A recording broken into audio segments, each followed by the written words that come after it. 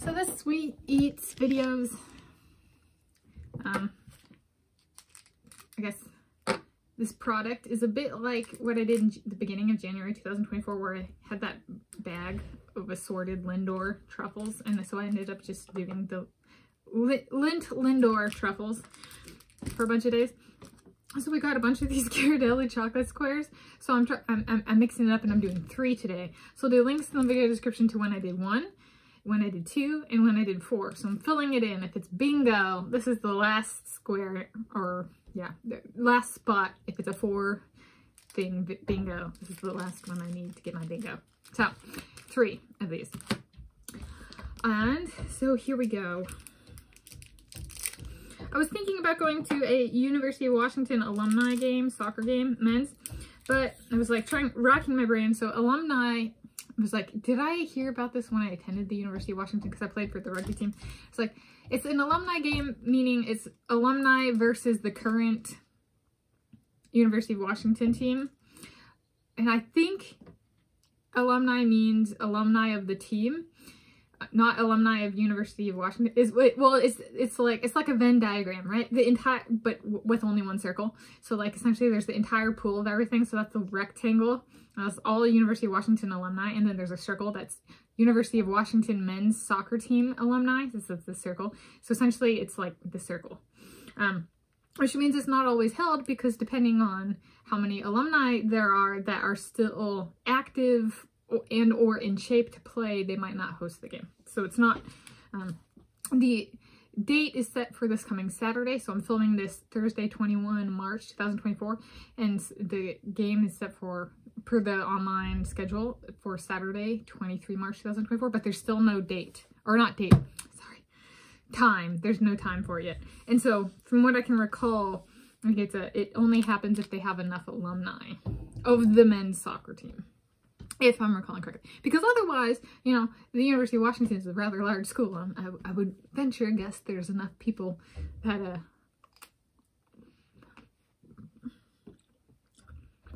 have soccer experience that they'd be like, we'll play against the current team.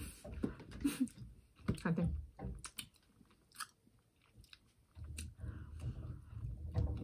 Couldn't think of like the proof of it being the men's University of Washington men's soccer team alumni, being the alumni. And the proof is in the game not being held, and they don't have enough people.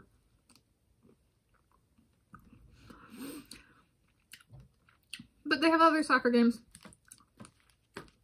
I'm not too late to go to one at Husky Soccer Stadium.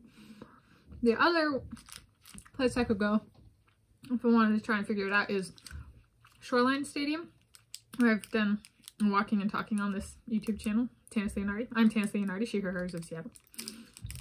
I'm filming this in the northern Seattle suburbs, Washington State, United States of America, Planet Earth, the original. King County currently. So Seattle, King County, Washington State, United States of America, Planet Earth, the original. And the outdoor high school track and field season has begun. And I competed for Shorewood High School. And Shorewood High School actually has a meet today at Shoreline Stadium and next Thursday. And it goes to, like, districts level is in May. So it's started, but I still have some, there's still some meets left. But they're not all held at Shoreline Stadium. I think the Westco champs are at Edmonds Woodway, which is possibly closer than Shoreline Stadium, but they're both really close. I think, if I'm remembering where Edmonds Woodway High School is correctly. So we'll see. In-person sports competition videos, sports competition footage might be doable. I'm hesitant about filming children. However, I feel like if I were to bracket it, high school, public high school track competition, some of those people might actually be legally adults competing anyway. But I was like, how would I, don't commercialize, possibly don't zoom in, like don't put emphasis on that, show myself, right, show that I'm, you know, rules of thumb. If if I were to go and try filming, like a bunch of people post videos of youth competitions and junior competitions and stuff like that. So it can be done, but I'm like thinking of myself of like, if it is allowed, what are my standards? So people don't like misinterpret the meaning of the video kind of thing. Reduce the risk of that happening.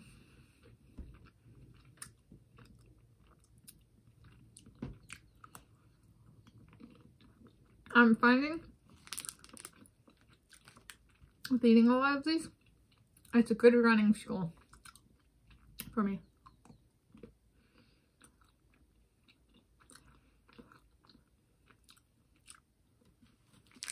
It's kind of fun doing that, substituting something in my diet I don't normally eat, in part for these videos.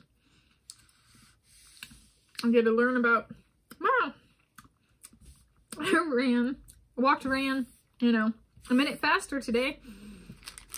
And it's partially due to these squares. I've gotten much better at telling when the fuel source change corresponds to a faster time.